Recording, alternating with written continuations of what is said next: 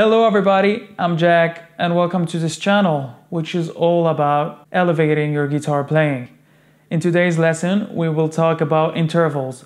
What are intervals? How do I find them on the neck? How do I visualize them on one string? How do I visualize them by looking at them to the left or to the right? Well, actually how to visualize them in general. But I will also give you something that a lot of people don't know. It's not really a secret, but a lot of players don't know it. So you better stick till the end because I'm giving that thing at the end. So what are intervals in general? An interval is actually a distance. It's a distance between a starting point and an ending point, between the first note and a second note. Meaning, if I'm starting from this G note here on the E string, and I'm ending on this C note on the E string as well, I'm playing a certain distance between the first note, the G, and the last note, the C. And this distance has a name. We will be covering all of that together. By the way, if I play two notes at the same time together, for instance, this G note and this C note together, this is called a harmonic interval. Harmonic, harmony, chords. If I'm playing two notes one after another, this is called a melodic interval. Melodic, melody. Let's start first by visualizing those intervals on one string. Remember, every interval, meaning every distance, has a name, and we'll be giving those distances names in just a couple seconds. You don't really have to think about why we call them this way for now. Let's just accept the terminology as is. I didn't choose it and nobody chose it. It's like that. And remember, stay till the end, because unless you're an advanced player, you might not know what I'm going to share with you. And quite frankly, you're not an advanced player. I'm just messing with you. Of course you are. And if you're not, you will be thanks to this channel, right? Of course. And also don't forget to pick up the chart for this lesson. You can find it in the link below. That way you could follow more easily and you'll have a handout you can visually look at while following the lesson. So let's pick a starting point. The starting point will be the G note on the E string. If I go up one fret, and I play the G sharp note, the distance between the G note and the G sharp note is called a minor second. Easy stuff. If I go up 2 frets from the starting point, I arrive to the A note, which is 2 frets above the G note. 1, 2. The distance between the G and the A note is called a major second. Kind of like. Let's keep doing that. So if I go up 3 frets from the G note, 1, 2, 3, this is called a minor third. If I go up 4 frets, it's called a major third. If I go up 5 frets from the G note, 1, 2, 3, 4, 5, this is called a perfect fourth. 6 frets above the G note, 1, 2, 3, 4, 5, 6, is called a tritone, or we can call it an augmented fourth or a diminished fifth. But like I said at the beginning of this lesson, just use the terminology as is. Don't ask questions. I'm joking. You could always ask questions in the comment section below and I'll answer you. Alright, so 7 frets from the G note, 1, 2, 3, 4, 5, 6, 7,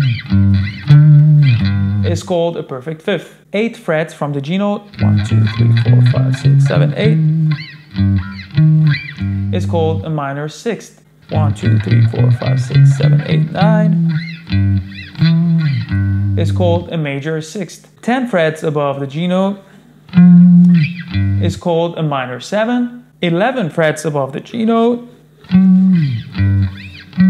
is called a major 7. And 12 frets above the G note is called an octave, which is the same note as the first G, but just an octave higher, meaning higher in pitch. I should also mention that we're only going to cover the intervals up to 1 octave in this lesson. So we will not move beyond the 12 fret thing. However, if you want to do this, just know that the notes keep repeating, meaning when I get to the G note an octave higher, the fret after this one on fret 16 is a G sharp, just like the G sharp I found on fret number 4, but only an octave higher. All right, amazing. Now that we've covered those distances and those intervals, and we've covered their names, we can start visualizing them on the fretboard, in all areas of the fretboard. Intervals are very, very important for you to recognize by ear, because it would help you to transcribe songs by ear, and it will help you write melodies as well. Also, it will help you visualize the notes on the fretboard, and it will also help you discover things that we will talk about at the end of this lesson. As I said before, this is a minor second, this is a major second, now this is a minor third. So this minor third could either be played to the right or to the left. If I want to play this to the left, the minor third will be here. If you don't really want to think about them and you already know, let's say, the major scale. So all you have to do is count 2, 3, 1, 2, 3, and go back 1 fret. Now you have a minor third. A major third could be played this way, or could be played this way. You can find the major third on the right if you play a major scale in a 3-note per string shape. That's it. And you can find it on the left if you play a major scale in its standard shape. That's a major third. Now for the perfect fourth, we'll just play it as is, because as you can see, it's right below the G note. And it's the same thing all over the neck, meaning if I play the G note here, I'll find the C just below it. Except, of course, when we're playing something between G and B. In this case, we always have to move 1 fret up any note that is on the B string. You see, I moved the C note up 1 fret. Other than that, the perfect fourth is always below the root note. The root note, which is the starting note. All right, a tritone, a perfect fifth. Kind of like a power chord shape. Now, if you want to find the perfect fifth on the left, in this case, since I'm playing a G, I'm playing an open D string. But in the example, for instance, of A, you'll find the perfect fifth 2 strings up, 3 frets below. All right, now for a minor sixth. That's how I can find it. Again, on the right, I use the 3-note per string pattern. If you don't know it, that's fine. By the way, if you don't know it, that's fine. Just follow along. Now on the left,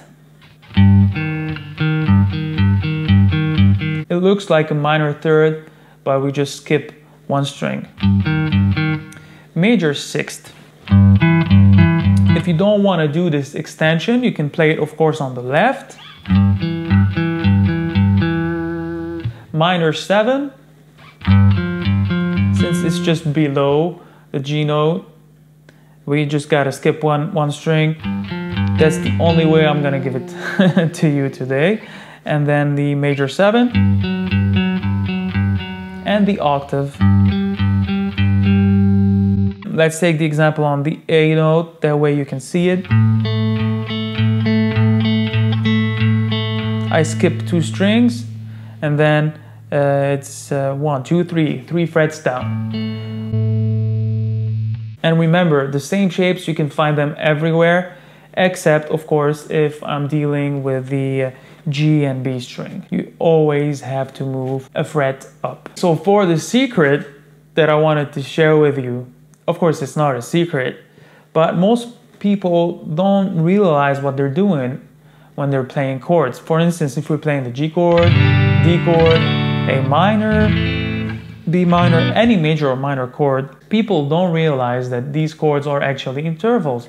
Like I said at the beginning of the lesson, they are harmonic intervals because we're playing several notes at the same time. Well, here's the thing. In order to play a major chord, all I have to do is pick the starting note, for instance the G, add on top of this G a major third. In this case, a major third would be the B note on fret 7. Like I showed you before, we can either play it on the right or on the left. We're going to play it on the left. So that's a major third. You also play a perfect fifth. A perfect fifth starting from the root note would be the D note. And there you go. That's how the G major chord was constructed. And same thing for a minor chord. What we do is we pick a starting point. Let's suppose the A note on fret 5. On top of this A note, we're gonna play a minor third. So a minor third in this case will be the C note because it's 1, 2, 3, 3 frets above.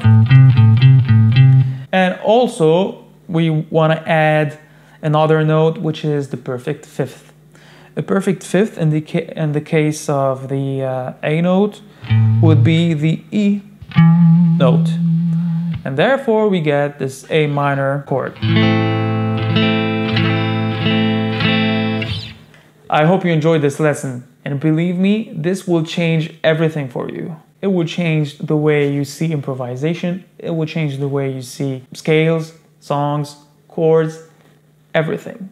I hope you enjoyed it. Of course you're gonna enjoy it, guys, come on. All you have to do is subscribe to the channel, like the lesson, share it with a friend, and of course you gotta check out the lesson here, somewhere here. What are you waiting for? Just subscribe and click on this lesson. Let's go. Let's go.